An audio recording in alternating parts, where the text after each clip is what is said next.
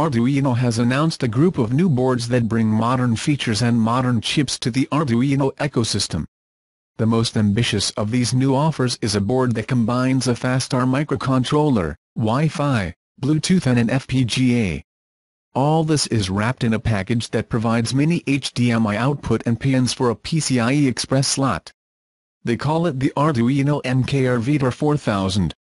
Bringing an FPGA to the Arduino ecosystem is on the list of the most interesting breakthroughs in DIY electronics in recent memory, and there's a lot to unpack here. The FPGA development boards are not new. You can find boxes hidden in the storage cabinet of any university electronics lab. If you want to buy an FPGA development board, the Terasic DE10 is a good starter package. The iCEstick has a chain of open-source tools, and this one has a pink sun mask.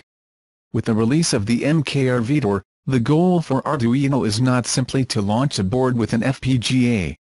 The goal is to launch a tool that allows anyone to use an FPGA. The key to democratizing the development of FPGA is the work of Arduino with the Arduino Create ecosystem.